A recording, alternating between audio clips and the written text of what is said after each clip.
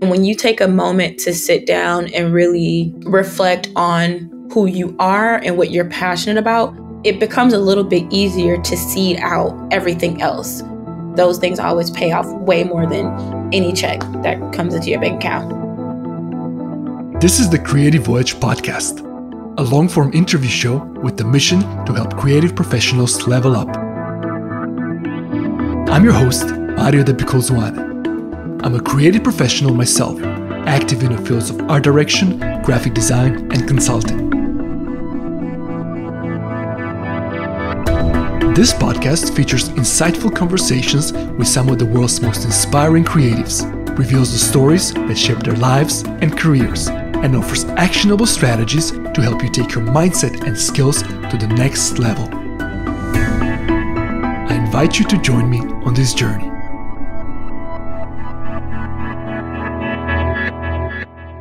We'll be back in a second to talk about photography, passion, patience, and more. But first, a quick message about our upcoming online program.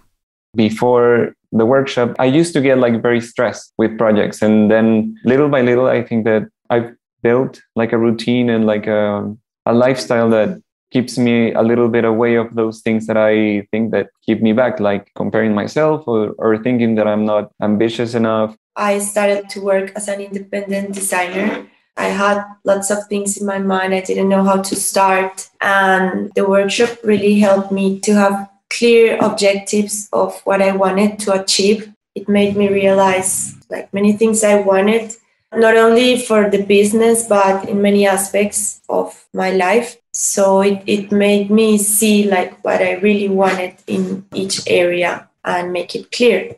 As discerning creatives, we already know the amateurs wing it and the professionals have a system. And we might have a systematic approach for our client projects, which is great, but we forget to apply similar intentionality to our own ambitions and the days and months ahead of us. We often just wing it, or at best, we set a few vaguely defined New Year's resolutions, which is nonsense. We are all aware of it. However, something to this New Year's momentum urges us to think about what we could improve or change. And that's why I created the Mindful Creative Year, a series of practices aimed at bringing greater intentionality to our personal and professional aspirations. With the Mindful Creative Year, I use that momentum strategically. And instead of ineffective New Year's resolutions, I make an iterative and inspiring roadmap for the months ahead. And I make it an ongoing practice that I've been doing privately for over half a decade, and in recent years through this workshop with a small community of creative individuals. Even though you have a lot of things that you want to do, you can do only certain things in one day or 1 week. Definitely trying to prioritize what needs to be done and how I can help others at the same time. Me being sort of a recent graduate and more of a newcomer into the design industry, it's been sort of hard me trying to learn and then also do some of my own practice at the same time. So having that schedule and a set of goals did help a lot. Sort of that consistency was what I needed. And also I think that I've become a little bit more intentional with what I do. I used to take just projects that came to me. And right now I'm trying to focus more on just doing whatever I want to do, just to grow and to see where it takes me, to at least have a healthy mindset to keep growing. It was really, really inspiring and motivating to listen to everyone in the workshop. That really gave me the chance to be a little bit more flexible even with myself. The Mindful Creative Year is much more than an online course. It's a workshop and a year-long intimate community. By January 15th, we are accepting enrollment for the Mindful Creative Year. It will be the third year I'm running this workshop, and this 2023 session is redesigned and expanded, making it the most ambitious one to date. If you're ready to step back, take a mindful inventory of your personal and work life, and prepare for your next leap, I hope you'll consider joining us. There's work ahead, it's worthwhile, and it should be directed well. We're starting on January 16th. Visit creative.voyage/New Year. That's creative.voyage/new year to find out more and join the workshop. In this episode, I talked to a photographer and art director. My name is Myesha Evon Gardner. I'm a photographer and art director based in New York City, Brooklyn, Bed-Stuy area. Myesha Evon Gardner is a New York-based photographer and art director, originally from Cleveland, Ohio. She holds a BFA degree in photography and graphic design from the Parsons School of Design in New York City. As a photographer and storyteller, Myesha examines truth by documenting and redefining themes of legacy, labor, the perception of beauty, and familial love in underrepresented communities. Through the subjects of vanity, body image, and self-care, she studies the profoundly complex role of the Black woman, who, she observes, as people and individuals, are often stripped down to singular value. Gardner investigates the socioeconomic structure and negotiation of power between these visual embodiments and what it means to exist in and move up into the ranks of American society. Her commercial work is inspired by the materiality of cultural influences as expressed through music, history, sports, and fashion.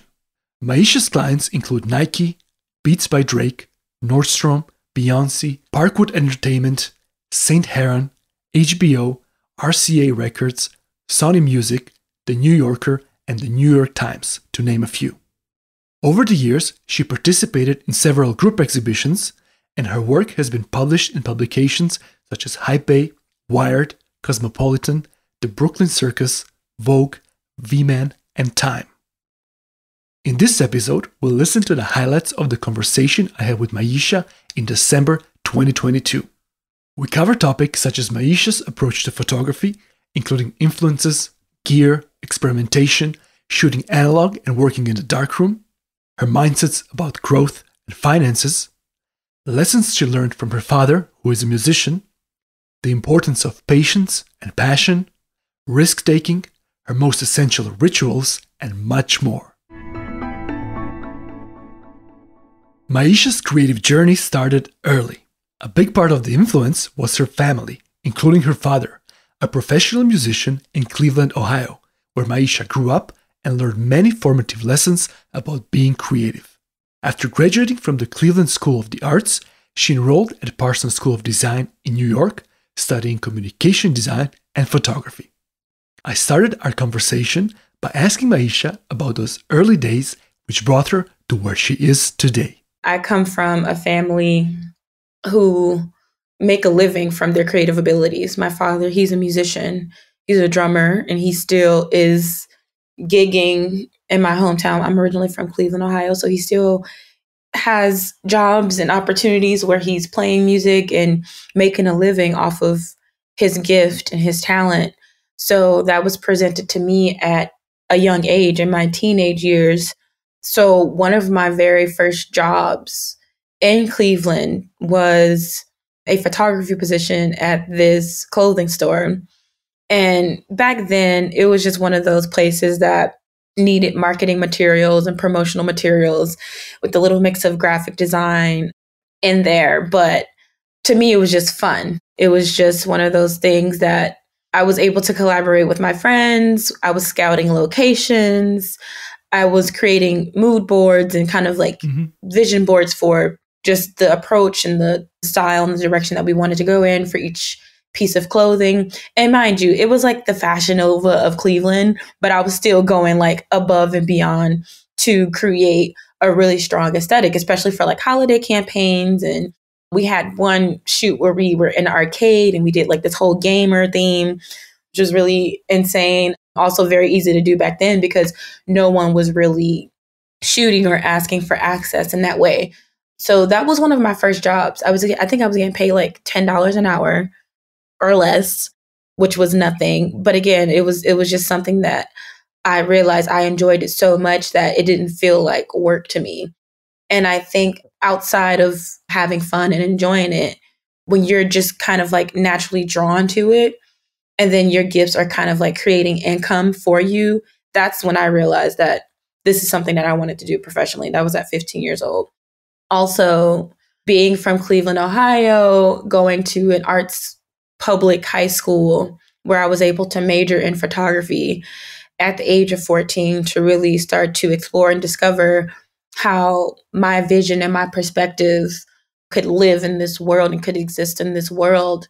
I was also able to be a part of various group exhibitions and shows and tap into the darkroom and learning how to create my process.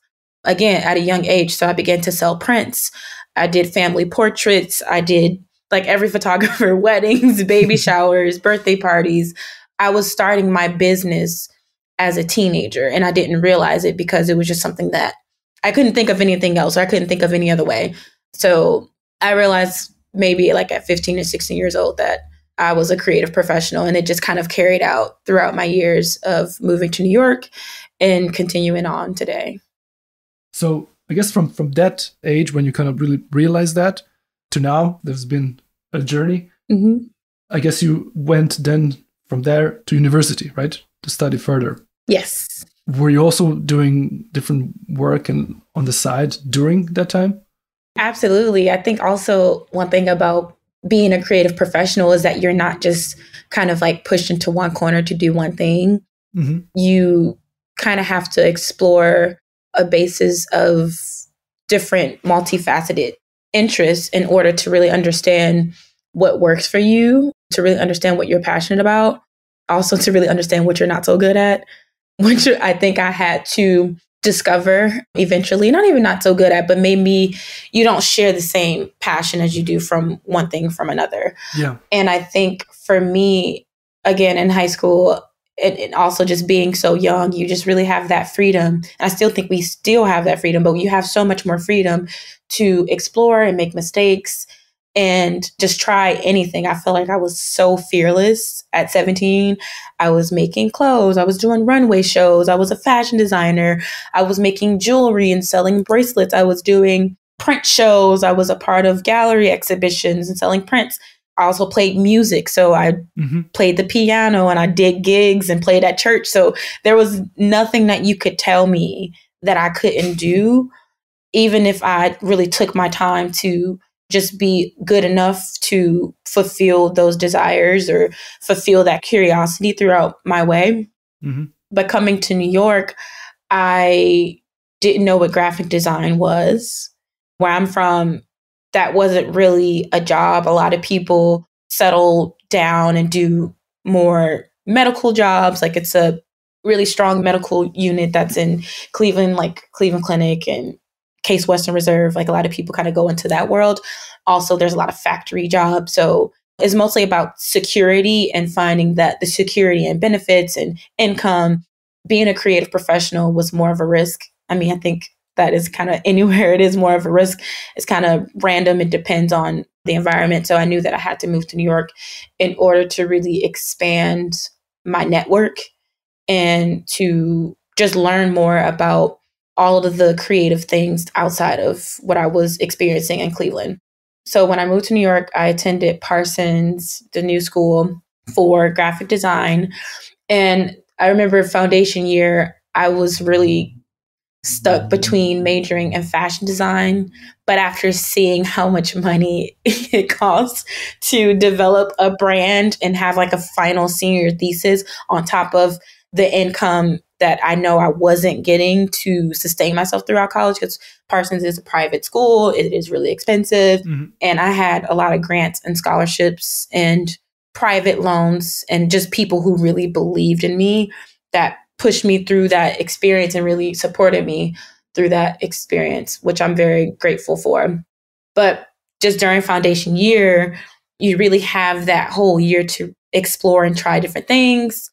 You have time to really, I guess, figure out what it is that you want to do.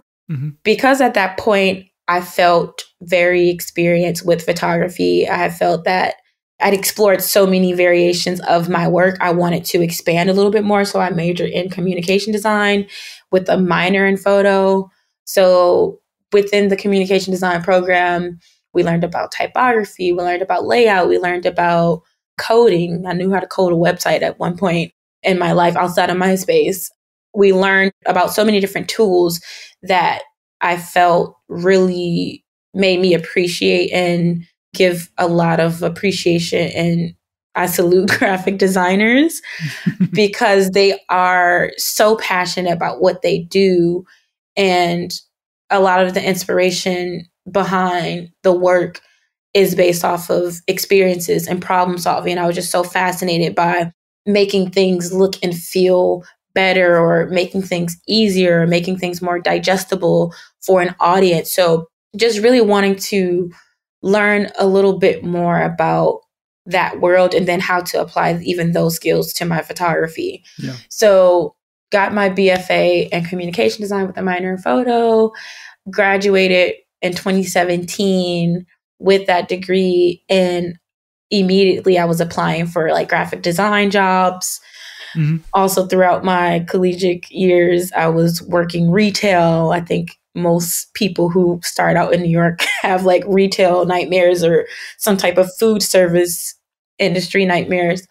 Worked retail, was still freelancing with photography, babysat, did like dog walking for a while, just doing anything that could sustain myself creatively, going to Fashion Week, photographing some of the social media influencers sitting outside and just kind of like still getting my name out there. But photography had never left me. Mm-hmm. That was something that I always had up under my belt, and something that just really stuck to me since I discovered it in my teenage years.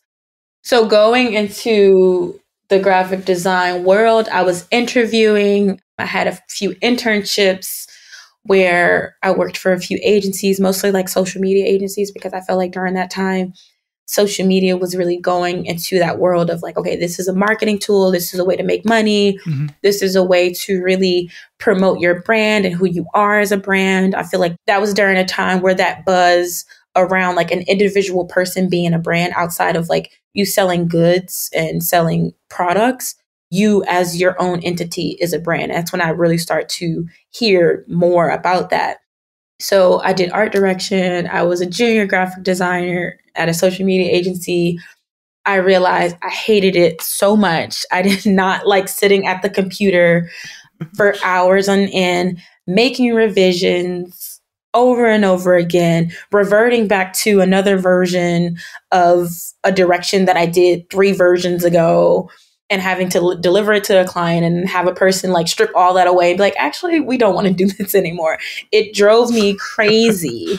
And I realized that it wasn't really fulfilling. Like I didn't share the same passion, but I'm so grateful that I was able to accept that for myself, mm-hmm. and not feel guilty to my degree, not feel guilty to the people that helped me through my university, through scholarships and grants, because so much of the skills and the things that I developed to that point brought me to where I am today. But it took some time for me to realize that I'm not really feeling this. This isn't really for me. But I do think there are ways that I incorporate graphic design when I want into my photographic work. Yeah. You mentioned earlier that I guess part of your path was certainly influenced by also your family, and that your parents, or at least your father, is a creative and musician. I'm curious, did you learn any creative or professional lessons from him or from them? Oh, yeah. From my father and my grandmother, who's his mother, I learned that creativity and being a creative professional is really a hustle mentality. You're constantly creating connections. You're constantly networking with people. You're constantly expanding and learning more about your gift and just the repertoire of your gift and how that can diversify your experiences and your growth. My father, he started playing the drums at the age of 13, and he was playing in like bars. He was a teenager, mm-hmm. in bars, gigging in Cleveland. But then that also expanded to church, so he spent a lot of time during praise and worship playing the drums there. Then that expanding to a few music festivals.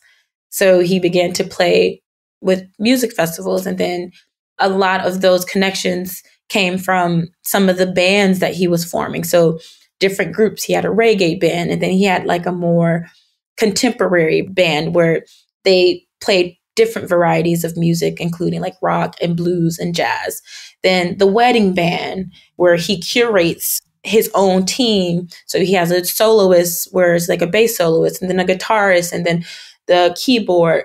And he's also being in that position where he's building out his teams. And I like to think that that's similar to what I have to do when I'm looking for teams to join me on different sets. So looking for a strong first assistant or a strong second assistant or a strong lighting director who can help carry out the vision, or recommending makeup artists and hairstylists and people that I know within my network to help achieve just different variety of looks and directions. Yeah. I think that's something that I didn't realize I was taking note of, but even speaking to him on a regular basis and like talking to him about the growth and the professional leadership that you have to have, and also just network and understanding people's personal lives, and, you know, staying true to the human aspect outside of the hustle is also really important.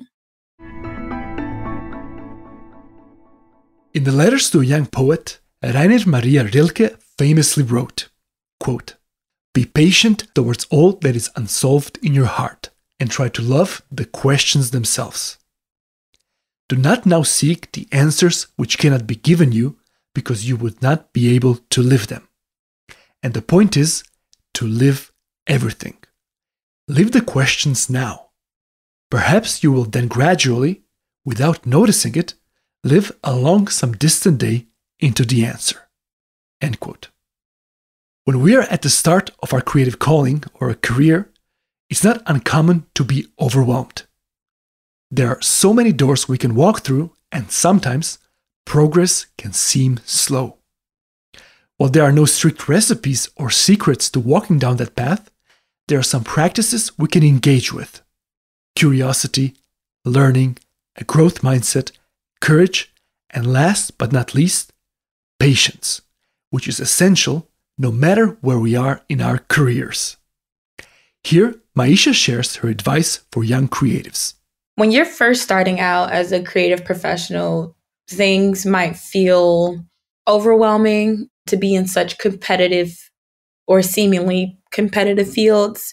It can lead us to really battle with ourselves. And I think during that time, the most important thing to focus on is your gift and the art that you create from your own perspective. I do believe that our capabilities are limitless outside of the opportunities that we feel are available. And I think the world literally lives within ourselves. And when you take a moment to sit down and really reflect on who you are and what you're passionate about, it becomes a little bit easier to seed out everything else that is around you. Because the things that might be buzzing around you at that moment are not only fleeting, but they're trendy. And just because those things might feel important in that moment or significant in that moment doesn't mean that it's going to last. I think what always lasts the most is being 100% authentically you. And even for me, that was something that I had to kind of tap into coming out of university, because when you're doing jobs and curating your resume and getting together your CV, your cover letter, you're sending out the same generic "to whom it may concern. My name is Myesha Gardner and I'm a graphic designer and blah, blah, blah." And you're kind of like on autopilot with talking about yourself. Mm-hmm. When at that time, I'm a Black girl from East Cleveland, Ohio. My hair was purple and it was a big fro. So I feel like I was watering down who I really was. But once I started to really mention and add a little bit more character to who I was, and it was one woman at one of my creative agency jobs. I was a junior graphic designer intern about to get hired full time. And I was still just looking for jobs and constantly searching. And there's a woman, her name is Love. I'm going to put her name out there because just her name, it kind of like is just so powerful to her being, and just how she encouraged me. I remember she looked at my cover letter. She was like, "No, ma'am, this is not you. You are not this generic watered down version. Like, you're Myesha Evon Gardner. Like, you have purple hair. You come in, you light up a space. People they want to hear about you and who you are and what you're doing and what you care about, because it shows, a passion shows.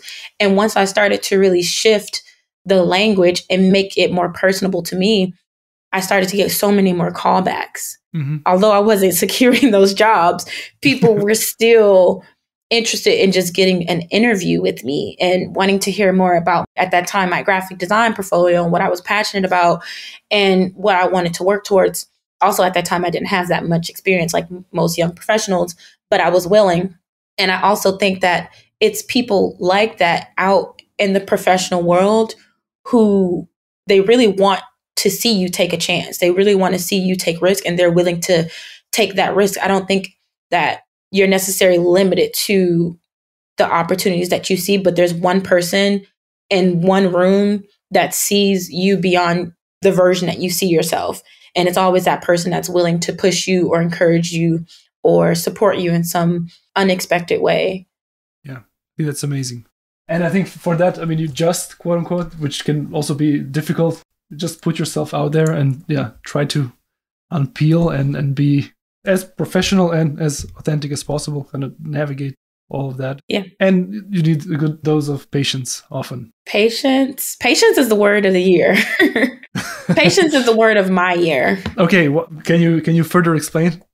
For me, not even just creatively and professionally, but personally, patience has just been a theme of like my experiences. And I think it comes from the pace of the world, the pace of New York City, which I've always loved. That was one of the reasons why I wanted to live in New York City. I just love the hustle. I love the movement, the motion of people. Every day is just different when you're out in the world and just running into people or having full circle moments. I've always been so inspired and motivated by the motion and the pace of New York. But within that same chaotic movement and energy, there is the New York mindset and the mentality where like things aren't happening quickly enough. We're on a train and the train is delayed and somebody's frustrated because they have somewhere to be, or we're sitting in traffic and everybody's honking. Like, I realized that we don't have patience for time. If anything is an inconvenience to us, there's this like sense of, oh, we're losing control of our world, or we're losing control of what's happening around us, when I think time is one thing that we absolutely cannot control. That's the one thing that we really have to surrender to and really allow it to activate for itself. Mm-hmm. And it took me a while to really come to grips with that, because I think it's something that has to be developed over time with maturity, with understanding, with experience. To have patience, you really have to just release and relinquish that control. You have to be comfortable with not knowing what's next. You have to really embrace inconveniences, especially as a photographer. I think so much of what I do is really based on experiences and conversations and being an observer. So to sit down and just waiting for a moment to happen in front of me, I have to really sit back, remove myself from time, and just merely be an observer. Mm-hmm. And allow those things to speak to me when it's right, when the timing is right. Yeah. So I just remember specifically the pandemic. I think everybody can relate to this, just the anxiety that evolved over time and not knowing what tomorrow was going to bring, being on lockdown and just like being so out of control of what was happening outside. Mm-hmm. I feel like I lost all my patience. I wasn't allowing myself to really sit with myself in that solitude and really understand at the beginning, and really understand that just with time, things would get better. But I think a lot of that mindset and that mantra is really guided by just like having faith in the universe and having faith in God, and just understanding how all of those things kind of translate into the movement of my world. And it's still a challenge. It's still a challenge. And I find myself, having to remind myself, okay, this too shall pass. Even with traveling is probably the most inconvenient, unexpected, delayed experience right now for me. So really just allowing things to operate on their own frequency is really important to accept during this journey of being patient. At this point in our conversation, I was curious to hear about Myesha's work schedule, routines, and rituals, and how she manages different facets of her practice. One thing that I really love about being a freelance creative entrepreneur, I guess that's a great title to give. Yeah. No day is the same. Average does not exist in my world. It fluctuates so often. Every week is different. Every day is different. And I love that because I'm so liberated from routine. And although I think routine and having a structure is really helpful towards being disciplined, in some ways, I think as a creative, for me at least, in the way that I operate, I just love that every day is different. I love that each day is kind of bringing its own challenge. I love that each day is bringing its own set of responsibilities, its own set of objectives. Each day is really different. Some weeks can be super busy. I find myself answering emails, retouching notes, editing, curating selects, Zoom calls, putting together EQ lists. It can be anything. But there are some weeks that are really, really, really, really slow. There are some weeks where every day is really a moment to take care of personal things at home or personal projects that I might have put on the back burner. I recently just moved into my own apartment this year, this past April. It's my first time living on my own. And if somebody would have told me that it takes 9 months basically or maybe more to basically move in and get a couch and make a decision on how you want your space to look, it really takes a lot of time. Another word of where patience really plays in. Having time to really nurture my own space versus my professional environment and really allowing my profession to speak to my space is different. And that's one thing that I really love about what I do. I love that no day is the same. So routines don't really work in my world because they change so often. And outside of the routines, professionally, personally, I wake up every day, I meditate, I pray, I try to go to the gym, not every day, but I go to the gym maybe 3 times out of the week, which is like very, very inherent to my daily life, my energy. It really sets the tone for my day. But outside of that, other routines can vary. It can vary on the day, it can vary on the time. I try to spend as much time as I can in a dark room because that really helps me disconnect from the outside world and create more of a exploration within myself and my eyes. I spend a lot of time in the dark, but like to find the light, not in like in a dark way, in a very uplifting and inspire and light bulb moment kind of way, which I'm really grateful for. But to me, routines don't really work. They don't work for my lifestyle professionally.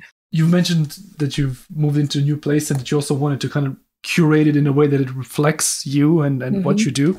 I'm curious, is that also like your workspace, or do you have an office that you go to or a studio? I have various workspaces. I like to sit on the floor a lot when I'm when I'm working. I think for me, just surrounding my space, I have a massive collection of books, art books, photo books, graphic design books, books about autonomy, books about hands, and anatomy. It's like I have a beautiful library of books. I'm also surrounding myself with artwork, paintings, photographs, framing work that I've done, and hanging it up into my space is also really inspiring to my environment. Right now, I don't have a home space to work out of, and I kind of work at my kitchen table, or I go to a coffee shop and work. But I also have homies and friends who have studio spaces that they are so kindly to let me work out of from time to time. I think for me, with my home, I really wanted to separate home from work. I think during the pandemic, I got very, very, very comfortable with working in bed. And it wasn't healthy for my creativity and my focus and my energy. So for this space, I really wanted to create that distinction. And I went to look for studios for a while, but right now, rents, things are crazy. Inflation and, just the economy. Yeah. It's at an all-time high at the moment. But eventually I would like to work towards having like my own studio space and a space that I can strictly work out of. I can shoot test shoots. I can kind of go and experiment and just have a flow for myself. But right now, I really wanted to create that distinction. And because so much of my work is based on really being physically out into the world, photographing people, having conversations, that is my office. My office is being on location, being on set, being outside, traveling.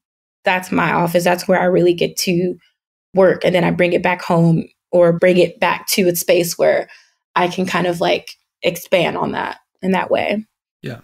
And you mentioned before also how for each shoot or project you're curating different teams, or you're being one of the people chosen for certain teams. So how does that play out on a weekly basis? Do you have like a team or some people that you work on on an ongoing basis, or are you more like a solo? How does that work? I definitely maintain a Rolodex of people that I can reach out to. I really love to work with a handful of folks that understand my workflow and how I operate and my creative energy when I'm on set. I love to be surrounded by people who are energetic and active and positive and enthusiastic to be there, curious, helpful, problem solving, and also patient and attentive. I think those are the types of creatives, and not even just creatives, but people that I like to surround myself with. So I have my go-to lighting director. I have my go-to first assistant, but I also remain open to that person who I do have people that reach out to me and like, I would like to explore a little bit more in the photographic world. If you ever need a third assistant or if you need any help, I definitely try my best to keep those people in mind because they tend to be really eager and excited and willing to work and learn and expand as much as possible. So I typically try to create space for those opportunities to present themselves over like my personal work. So I'm able to really monitor how people flow throughout a day, throughout a shoot, and then bring them on a more professional, larger set. Yeah. Because I just think it's important to pass down that knowledge and, again, give those people those opportunities that they may not have been able to get. And you work as a photographer. You also do art direction, creative direction. I'm curious to kind of how do you manage all those different roles? How does that play out in your day-to-day? I think a lot of my work, they coexist with one another. It's hardly ever anymore that I'm only doing creative direction or only doing art direction or only doing photography. They are all kind of like in one bucket in my world, which is really dope. In the beginning, I focused on the graphic design world, and then I had to incorporate art direction into my graphic design, where I started to love art direction even more than graphic design. Then I kind of like graduated and married those two ideas together, where I did a few freelance jobs in like 2018, between 2017 and 2018, where I was giving some art direction and photo art direction for a rebrand for the WNBA. So that was like a project where I was able to morph those worlds into one. In terms of creative direction now, in preparation of my shoots, sitting down and figure out set design and locations, compositions, shot lists, all of those things are kind of bringing out the creative direction, the art direction, but into photography, but then also me being the person that's able to photograph it and direct it and bring it together with the team. Yeah. They all come together, they all work together, which I'm really again, grateful for. So it doesn't feel like I'm balancing them. It feels like they're kind of morphing into one thing and to one project, which is really dope. You mentioned that, I guess, work routines don't work that well for you, I guess. But do you have any, let's say, maybe work rituals or like kind of little things that perhaps maybe ground you or something that you incorporate? It could be with shoots or not, or when you're retouching or whatever. But is there any rituals that you have? I like rituals. It feels so much more relatable and solid for me, because I think routines is, again, it's something that just doesn't work for me. But I do think that rituals are a little bit more sacred and a little bit more of a passage to the things that we're just really passionate about. But for me, the dark room is my ritual. Like being, again, disconnected from the outside world. You can't have your phone. Everything that you're working with is light sensitive. So you have to remove anything that will screw up your process from that space. And it's one space where I feel like I get the most ideas to kind of try more things in the future. It's one space where I feel I could really explore my experimentation, because that's one thing about being a photographer that I love. And when I look back at photographers from generations before me, like Gordon Parks or Helmut Newton or Irving Penn, they were constantly experimenting. They weren't just known for one thing. They weren't just photographing one perspective. Yeah. Their portraiture work versus their still life work, where they worked with more inanimate objects, or their landscape work where they photograph more environments. It goes to show the diversity and experimentation and the process that was involved with kind of maintaining their career. And I think for me, being in the dark room, traveling is a ritual for me as well. And just kind of incorporating those experiences into some articulation of my creativity or my creative experiences or my social experience, because so much of what I do is inspired by what I see and what I feel and what I hear and what I observe. I feel like most of those ideas come from those types of rituals. It doesn't really come from being on a computer and pulling a ton of images and making a mood board for me, even though I think that's a really helpful exercise to articulate a vision. I love to watch films. I love to spark inspiration from books, constantly looking at books, taking photos of what I see, like I'm just using my iPhone, walking in the park and just watching what's happening around me, how people are operating around me, and using those pieces as inspiration into my work. And I think that's why I'm so drawn to intimacy and emotion as a form of expression in art. I think my work can be described as moody and emotional and intimate, and people kind of see like the humanness in my work, and they kind of see the humanness of some of the subjects in my work, because I'm so inspired by how people feel in that moment and wanting to articulate that as much as possible. I would like to kind of follow that thread a little bit further, if you don't mind, with, I guess, a more personal question. And you kind of mentioned that in passing before, some of the things, but I'm curious if you have any, let's say, spiritual practice, if you would be willing to mention that. Yeah, my spiritual practice is definitely an abundant mindset. I believe in God. I have faith in the universe. I believe that God controls all things around us. And I believe that He is the provider and the eyes to this journey, this unknown journey for me. And I've always had faith, and I find peace in prayer. I find peace in meditation. I find peace in just really allowing the forces outside of me to operate in unison to really direct and guide me in my journey. So mindful meditation for sure, really taking a moment to connect with nature, being outdoors, not like exploring outdoors, but really like recently I was in Jamaica. I went to Montego Bay, and anytime I travel, wherever I am, I just make sure at one point I take my shoes off, I take my socks off, and I just really get grounded wherever I am. I let my feet hit the soil, hit the sand, hit the gravel, wherever I am. I just want to feel whatever energy that I can feel from nature. Nature is one thing that I don't care how many pictures of the sunset you have in your phone. You can always look at the sun and be like, oh my God, this is so beautiful. Yeah. That is something for me that I know is a force that lives beyond me.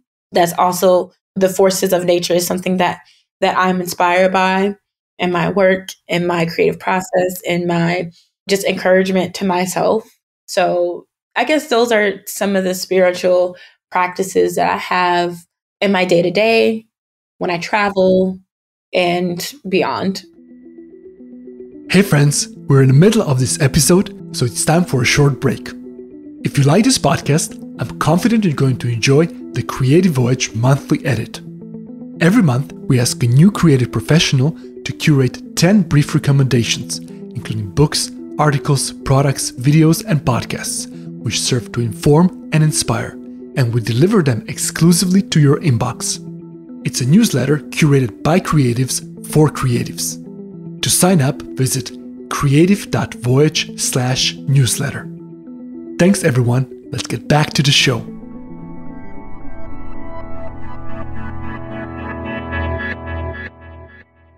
As creatives, managing our finances appropriately and confidently can be a perennial challenge for most of us.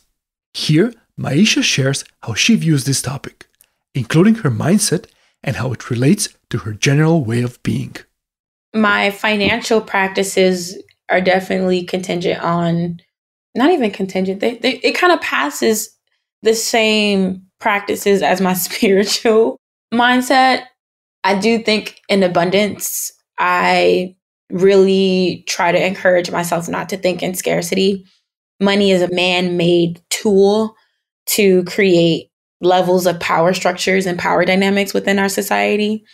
And I think that financial success doesn't define your creative success. I think success is how you make it.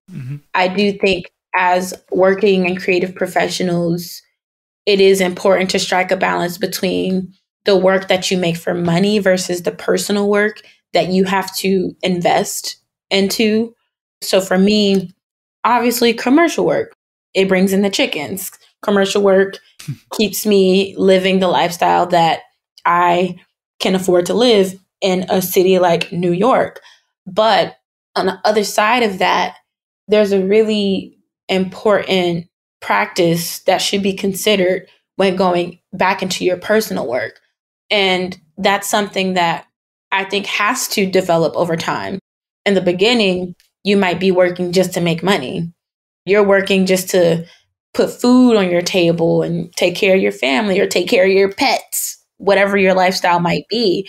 Whereas now, I think as you start to grow, well, as I started to grow and people became more familiar with my work, I was granted this certainty and optimism and security with knowing that something always is available. There's always an opportunity available. There's always a job waiting for you with your name on it.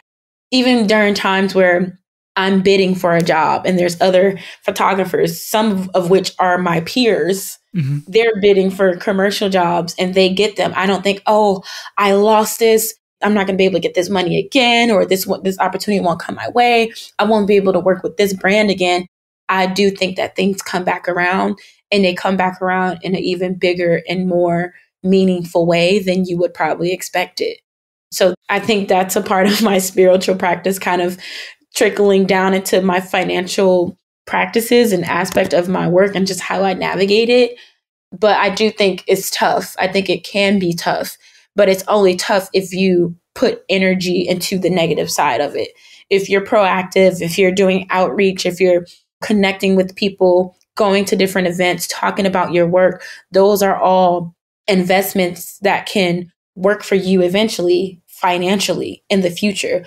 But that's not the main driver of this. I think passion is what pays off. I think remaining passionate about what it is that you love, what it is that you care about, what it is that you want to say, those things always pay off way more than any check that comes into your bank account. As individuals, we need to nurture our development.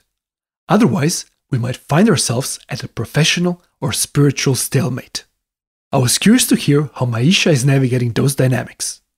Here, we discuss the importance of intentional daily practice and the best investment she keeps making in herself. I think traveling is one of the best investments that I make for myself personally.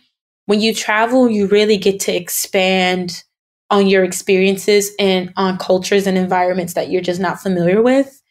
And there's been so many times where I've traveled and had interaction or a conversation or food or seeing art or seeing nature and just kind of really taken in that world so much that it shifts my appreciation. It shifts not only my perspective, but like my journey and the things that I want to pursue moving forward. That's not even just one thing. I think it's multiple investments. I think waking up every day and choosing to continue this journey is an investment. Yeah. It's like, it's an essential and daily investment. I don't even think it's just one thing that made me, oh yeah, I paid $5,000 for this course. And then this is the investment that I made for myself. I think that the investment as a creative freelancer is to choose it no matter what. Choose it when it feels good. Choose it when it feels bad. Choose it when it feels uncertain. No matter what, you're still choosing to continue your journey and your own aspect of what it means to be a creative professional or what it means to be a creative individual. I think that that's the real investment. Yeah, the investment into the practice. Yeah, the daily practice. Whatever you're pursuing. Exactly. I will say, though, recently, speaking of courses, I took a course because one of the challenges that, again, I was having was with patience, and that being the word of the year for me, professionally, creatively, individually. I took a course at this local photography foundation where they teach alternative processes to different people. It could be anybody. It's open to the public. And I just found myself being really impatient with my outcome of some of my work, not being pleased with what I saw right away. I think with social media and just the direction that we drive content, even the direction that we drive experiences. Like I saw a woman on TikTok the other day and every month she was showing, like, she was pregnant. Every month she was showing her progress. And she was like, I'm 1 month today. I'm 5 months today. And she was just showing how big her belly was getting. And then she just had the kid by after month 10, when I'm just like, that's not really how pregnancy works. It's not that easy. It's not just like month, here's a baby. It's like, it's very it's an excruciating experience. And it's painful, and you got to have a lot of patience, and you have to be uncomfortable. Women go through a very uncomfortable bodily experience. They're a vessel to a human being. That's not anything that you can put in a 30-second video.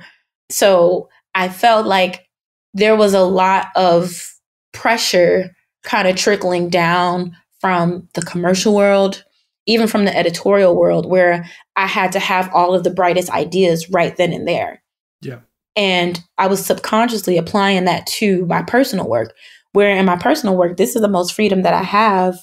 This is the most time that I can take with myself, my exploration, my curiosity, my questions, my not knowingness, like just not being sure about what decisions I want to make.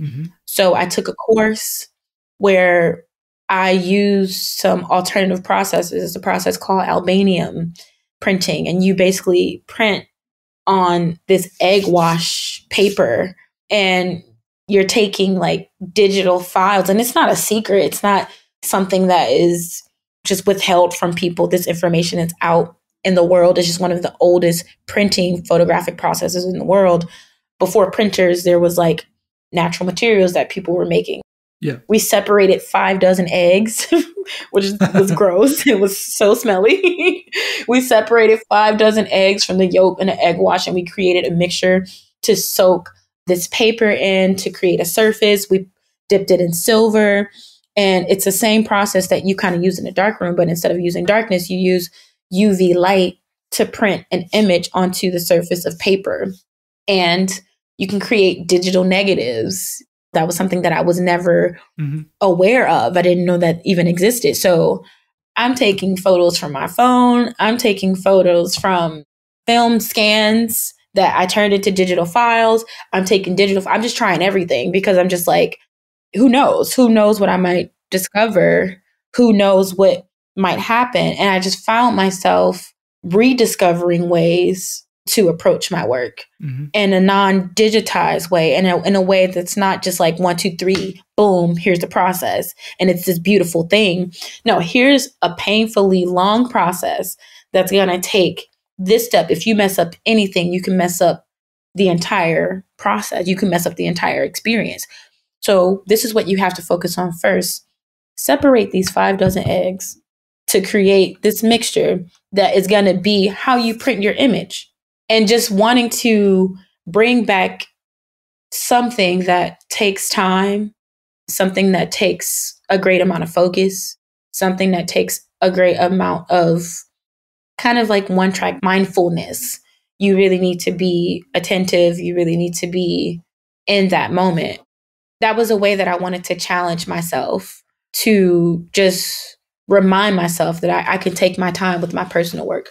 Commercial clients, yes, we needed it yesterday. Editorial clients, yes, we need it tomorrow. But with the personal work, you could take your sweet time. You can make mistakes. You can print it, rip it up, glue it back together, and it be something beautiful or not. Yeah. And that's okay.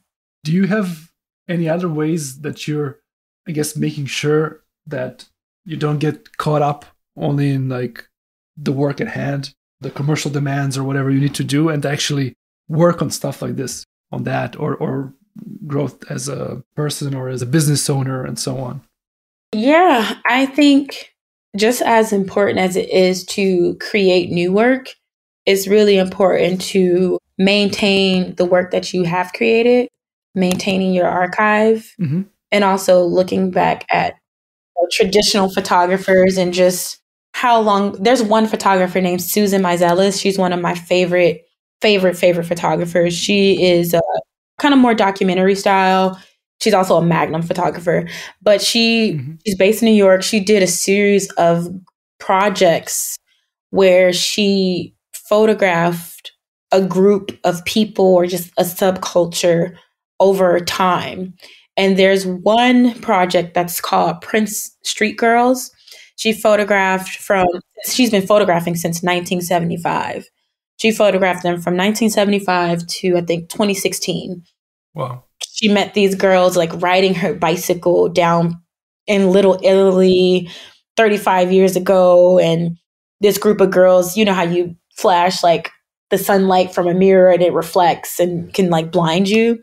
So that happened to her. And she was just so fascinated by these group of girls. They're all like young Jewish girls and Italian girls living in Little Italy. So she photographed them over a course of 35 years. She photographed them at the beach, on the train, walking down the street, going to school, in their school skirts and dresses. She spent a great deal of time with them, going into high school, going to prom, coming of age, getting married, graduating college. She documented them for years. And it just made me really appreciate the time that it takes to develop a story, to develop a real life perspective and experience as a photographer. It's not just about recreating your world. You know, there's different versions and genres of photography where you're either creating a sub-universe of this fantasy world that you want to see, but then there's also people who really appreciate real life and daily life and everyday life and the mundane things that are happening around us, or being fascinated by people that don't look like us. But her work in 1975 is like a massive inspiration to me and just seeing how much time that she really had to take spending with these girls to develop such a vast story. But it's work like this that I see that I'm like, okay, I can apply something like this to my personal work.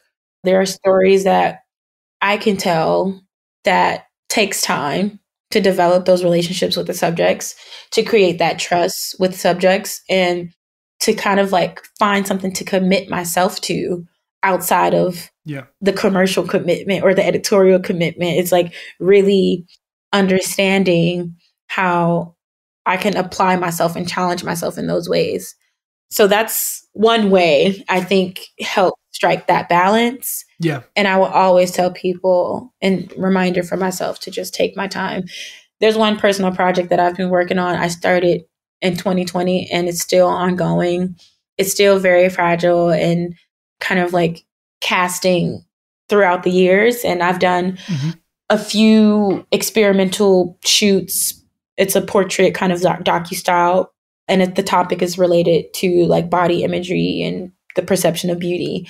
But that's something that changes over time. And that's something that I need to phase out through conversations and interviews and connections with different people. So I just want to make sure that I'm giving myself the patience and the attention that I know is needed, in the same ways that Susan Meiselas started with these girls in 1975 to 2016. That's the same approach. In a 2021 article on Hypebae, Myesha Evon Gardner observed, quote, "Beauty is not found, it just is. And I believe that every person, place, or thing has a beautiful story that is worth being told. Someone just needs to see that, and therein is the true gift of being a photographer." End quote. I love Myesha's photography, the style, the experimentation, and the themes. So here I was eager to discuss her craft, including her relation to gear and technique, analog photography, her approach to shooting portraits, thoughts on trends, and her photographic point of view. What do I bring to the table as a photographer today? I bring my own tools. I bring my own material. I bring my own finish, my own varnish to paint the table. I build my own table. I do my own thing. I try not to go to a table that's not meant for me to serve my own purpose. I think my work is about storytelling, and I examine the truth by documenting and redefining different themes within cultures and communities that surround me, specifically with legacy and family, the perception of beauty, familial love, intimacy, and underrepresented communities throughout society. There are a lot of subjects of vanity and body and self-reflecting portraiture, where I study people and emotions and joy and happiness, and understanding how that can be framed through the things that they're passionate about, through the things that they love, and showing up authentically as themselves and showing just that. I think that I have a special connection to people and connecting with people who are not used to being photographed, connecting with people who are not used to being in front of the camera, working well with models and people who do that as a profession as well, but really having the most unconventional subjects in front of my lens. Most people that get in front of my camera are usually like, I'm not used to being photographed, or I'm not a model, I don't really know how to do this.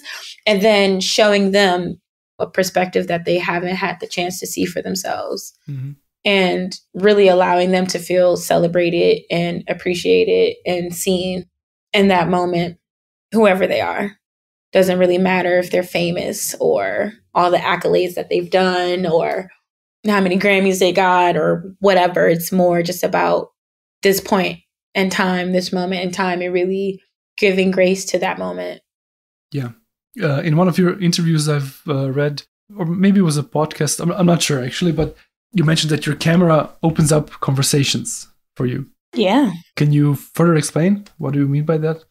I think that I love to remind people that there's a person behind this lens outside of the intimidation people might see when you're looking into a lens. If you've been photographed before, you can really see the reflection of yourself, and you're trying your best to look your best. You're kind of like hyper focused on, I'm going to give them the best angle that I can give, so much that you get into your own head about posing or movement or just natural mannerisms, or I don't know, things that you may not love so much about yourself, or things that you might be a little bit more self-conscious about. But I love to just remind people that there is a person behind this camera. And although we do want to get a gorgeous shot out of this, I also want to know more about who you are as a person and where you came from. You know, what did you eat today? Like, you know, it could be any type of conversation, because so much of my work and what I do, it involves really documenting the human experience. I think it's naturally drawn, like conversation is naturally drawn into my process. And it's really important. It's not just you come in front of my camera, click, click, click, we're done. We have to make a connection. We have to establish who we are as people and where we came from, and even what similarities we might have. I think that's also, it's all just really special to the photographic experience. And that's one thing that has always kept me curious, is knowing just how many people I can connect with in that way. Yeah, that's amazing. And it sounds like that really comes very naturally to you. Yeah, I think it always has. It always has, for sure. What you describe now is also, I think, a very good general tip to kind of how to achieve probably a better portrait or have a better portrait session. But of course, if that actually comes not just from like, okay, I got this tip, but I'm actually genuinely interested and authentic, that's a completely other story, and people feel that. Yeah, for sure. How do you, I guess, judge an image? I assume when you analyze an image, even your own image, or when you look at an image from your favorite photographer, like what do you look for? Like, well, what does it make it like a good photograph for you? Is there something, you know, general? I mean, I think like anything that we do, anything that creative people do is so subjective to who you are. What I might think is beautiful, somebody else probably wouldn't take a second glance at it. But for me, the first thing that I look at in portraiture specifically is body language. I think outside of any composition, outside of colors and all of the fluff and the things that make things really pretty, body language really speaks so strongly to what a person is feeling in that moment in an image. And again, I think body language is the truth. It kind of shows what's exactly happening in that instant moment, and maybe how a person was feeling in that instant moment. Depending on that image, depending on the body language, depending on maybe the posture of the person, it can convey different levels of emotions and feelings. And I always love to look at a photograph and think about how it makes me feel. I love to understand what I feel in that moment versus what the photographer wanted to convey in that moment. And then I start to look at the composition and the colors and the quality, you know, and the tones. I think right now, because of social media, we want to make everything really pretty. We want to make everything really warm. We want to make everything really saturated and colorful. We want people to look at our work and be like, oh my God, this is beautiful. But to look at somebody and see how they really felt, it speaks to me personally more. And then I look at everything else, and then I appreciate everything else. When you think about a person like Gordon Parks, again, who's one of my favorite photographers, he has a book that's called Photography, A Choice of Weapons. And he described his camera as a choice of weapons. He wrote how the 35 millimeter camera might be more effective than an actual gun, and how it was really a tool that he used to show his truth. He came from a very poor, impoverished neighborhood. And people, when you look at the archive of Gordon Parks and what he photographed what was around him. But he also went to Life, the publication, and could photograph beautiful portraits of models in New York City streets in like the 1950s. But you can also see some of that same beauty and honesty and emotion in some of his more docu-style work.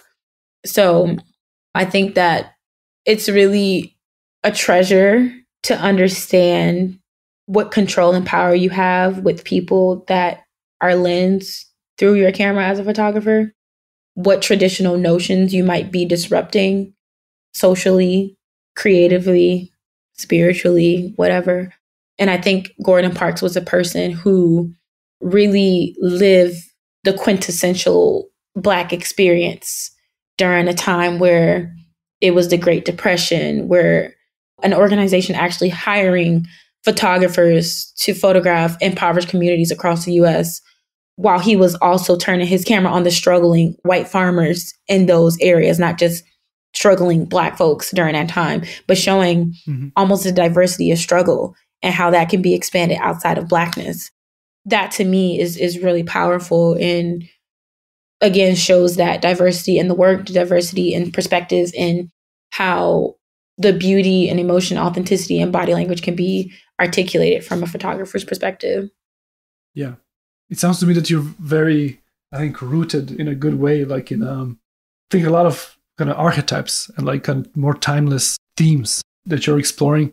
I'm curious, how do you relate to trends or something which is more trend-based, or do you even work with that in some way? I can't say I necessarily work with trends. I think I appreciate them for what they are, because they have to exist. I think they've existed since the beginning of time, especially in the creative and fashion editorial world. For me, I try to embrace the things that make me different from other photographers, because I do think in a lot of ways, because of mood boarding, because of Pinterest, because of Tumblr, because of the internet, we're all processing the same imagery and the same approach, especially in commercial work. I've been in so many spaces where clients would love what I do, and a lot of clients would come to me wanting me to do the same things over and over and over again. And while I think that's a good thing, I also think it could be detrimental if that's all of the work that you're producing. And that's why I'm such an advocate for making personal work, because it's my personal work that has gotten me further ahead. It's my personal work. It's the jobs that, not even the jobs, but it's the work that I've done randomly just based off of passion and collaboration with friends. Like there's one shoot that I did with one of my friends. She's an amazing stylist. Her name is Myesha Evon.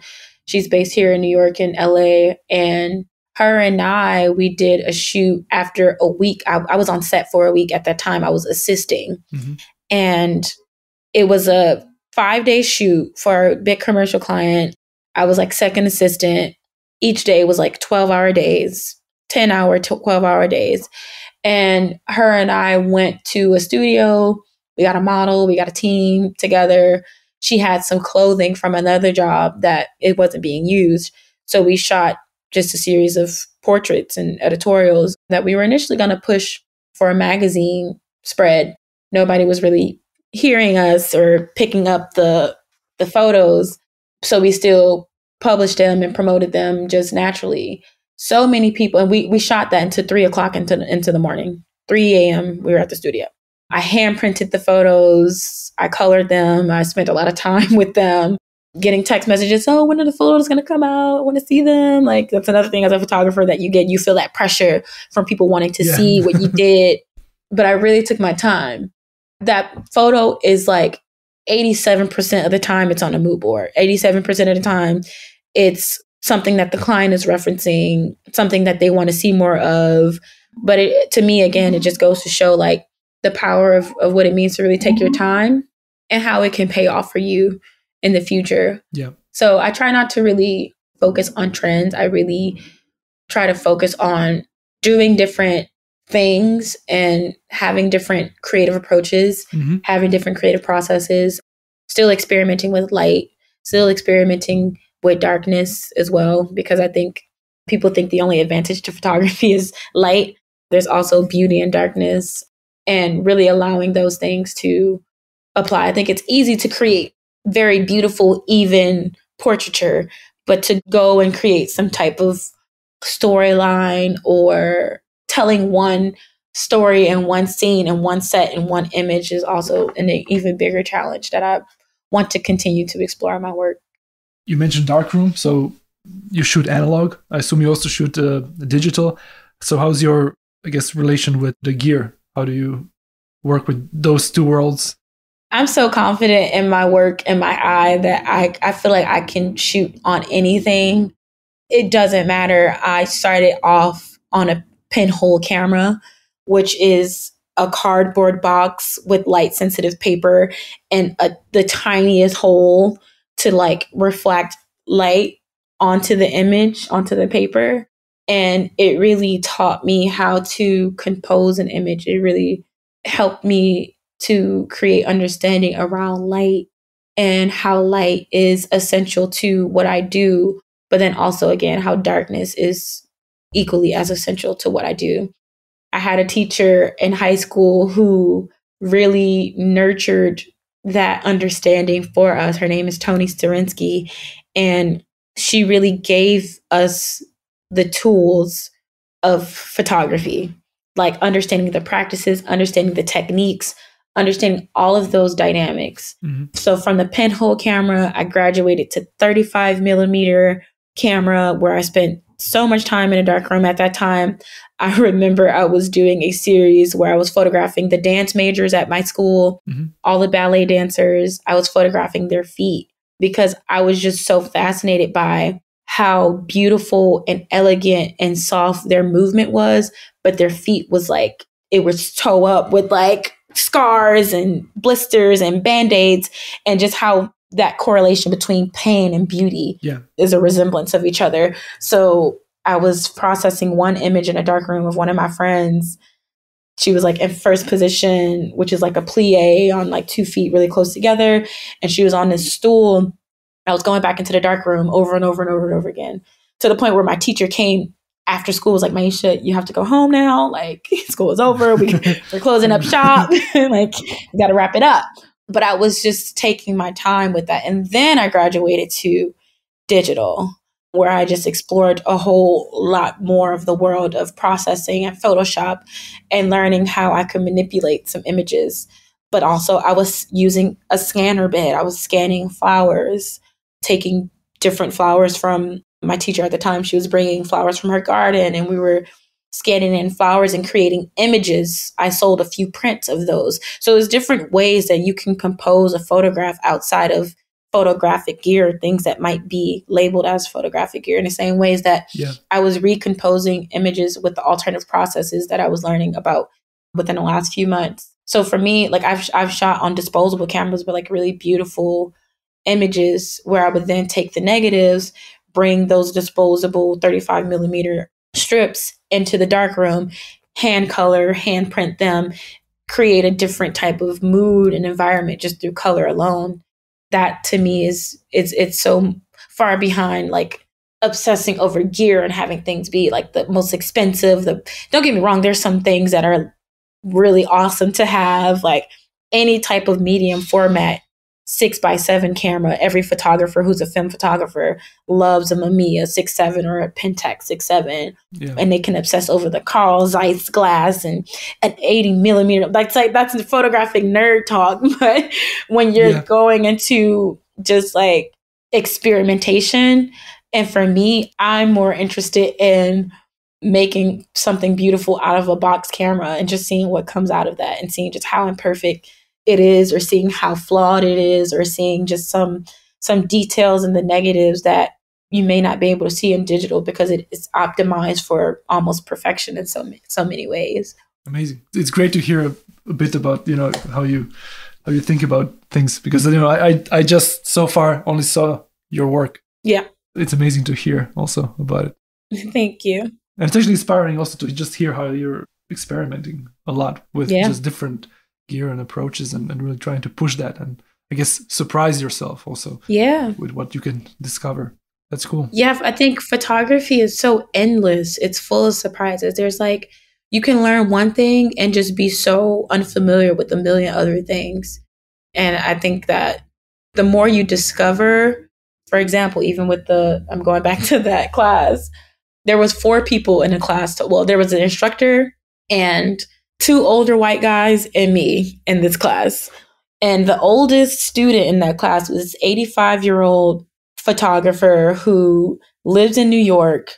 And he shoots portraits on this massive camera called a photogravure.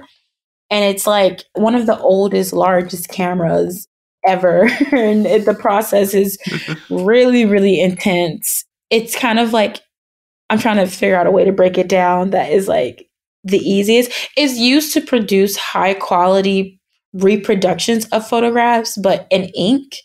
And it's like a positive transparency of a photographic image. It controls like the etching, but you can also print it on like a metal plate. A lot of early processes in photography, they use metals and metal material to print images and like do like wet plate photography. This camera, it has to be about 2 feet wide. Oh, wow. And maybe, I want to say 30 pounds. But this 85-year-old man was still here in this course, still staying curious, still seeing where his work can go. I'm sure he has his ways. And, you know, he was telling me how he has his own studio and his own darkroom in his house, and he has his own approach. But just to see the curiosity and him just willing to still learn and see how far he can take his work, it was so inspiring to me. But it goes to show how diverse and how far you can push your work, even when you feel like you've tried everything or you've tried a range of things in a photographic process world. Challenges are inevitable and play a crucial role in our human condition. As Stoicism can teach us, what we do have some say in is how we respond to those obstacles. I was curious to hear how Myesha relates to this topic and asked her to share some of her past and current challenges. I feel like if you're not really growing, then maybe you're not feeling challenged enough. I think that challenges really help with overcoming and also learning or just rediscovering things about yourself as an artist. And I think that they help to mold your perspective and mold your approach and mold just how you navigate through the world. And for me, it's been a lot of challenges. I'm trying to think of which one to really articulate. I think for me, one of the biggest challenges as a photographer and as a freelance photographer is maintaining consistency in your work and really developing your eye and really understanding your point of view versus kind of going back to that conversation around trends, understanding where you operate on that thin line, because I think it's easy to fall into a trend and try to create work that mimics other photographers and other creatives to get whatever visibility you might claim that you can get. And I think at the beginning of my career, moving to New York, starting off as a young creative professional in the photographic world, I was creating work that I thought that people wanted to see. I was creating work that I felt would get me into the doors that I felt like I wasn't getting into. That work wasn't necessarily true to what I really wanted. It wasn't necessarily true to what I really felt was empowering or powerful. This was like in 2014, I want to say 2015. I was going to Fashion Week. I was photographing, looking at a lot of like white male photographers and looking how they were shooting and almost trying to mimic that style. And it just wasn't true. It was one of those things that I felt like I did it to see how far it would take me, but I also realized it just didn't work. So it was a challenge to remove myself from my point of view and from a point of view that I felt like I was already encouraged to develop at such an early age. And once I had that rediscovery of myself as an individual and the things that made me different and the things that made my work a little bit less conventional than what was happening then, it was easier for me to overcome and understand what really worked for me. Yeah. And that there were a ton of people out in the world that appreciated it so much. And those things start to come out as I started to commit myself more to my own voice and the things that I really cared about. That was like, outside of it being a creative challenge, it was an emotional challenge because so much of what I do is based off of like really staying true to who I am. So being stripped away of that for a little bit was like, it was a rediscovery process for me. And I had to find myself again in my work. And I'm glad that I was able to see that and recognize that and then overcome that in so many ways. And at the moment, do you have anything that you're struggling with or learning from? I think the current challenges I might have at the moment is still continuing to take those risks. Again, not becoming so stagnant with doing all the things that you feel like are trendy and that the clients love. Mm-hmm. Because for a while, I felt like I was creating work that clients really wanted to see in my portfolio, almost reverting back, but in my own way, because I kind of created and nurtured that skill or that look that everybody wanted it, but really trying to encourage my clients to take more risk and allow a more interesting select to really live on and have breadth, not feeling so confined to images that feel safe or that feel like you just see the logo perfectly, or really trying to push like my commercial clientele and even my editorial clientele to understanding the diversity of compositions and directions and perspectives in my work when I'm making selects.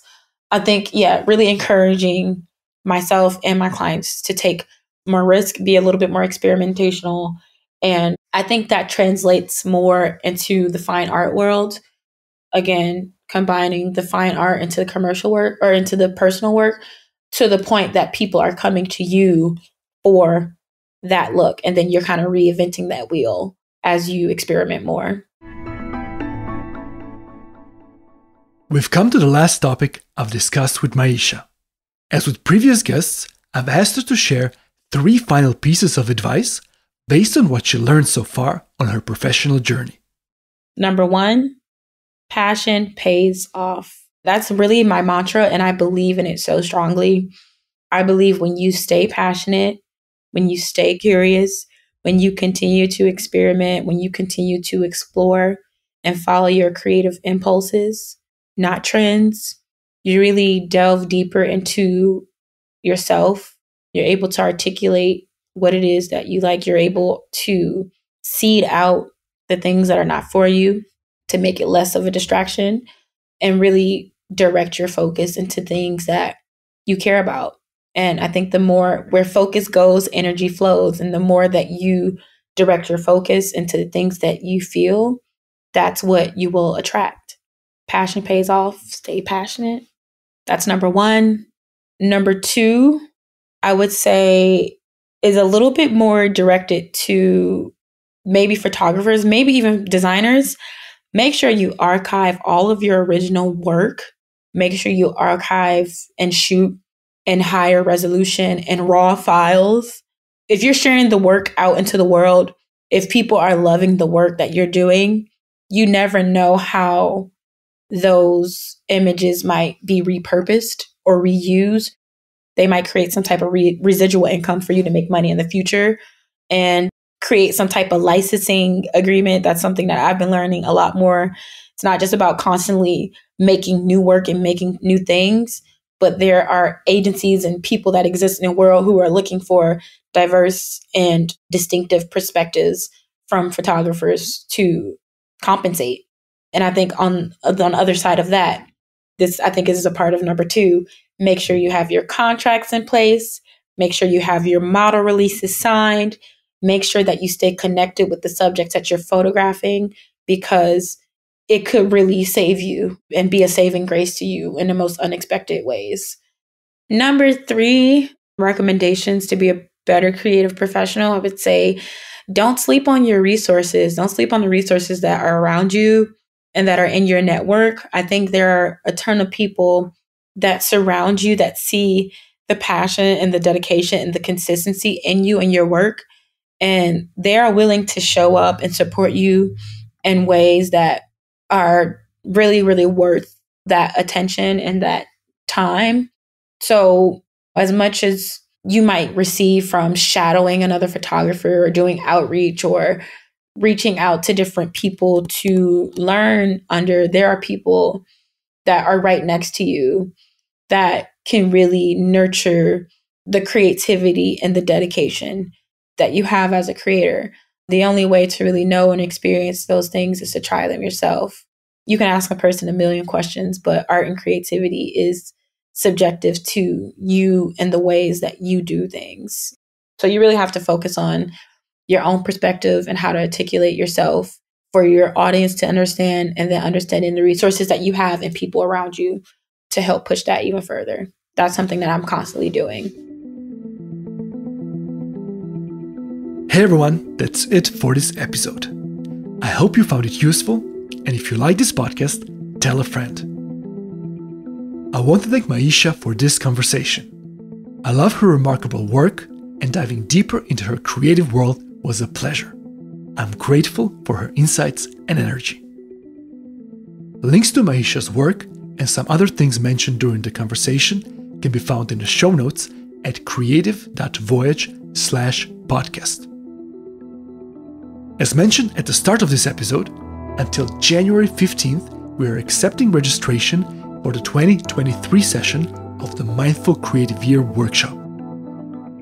We open registration once per year, and we have limited spots.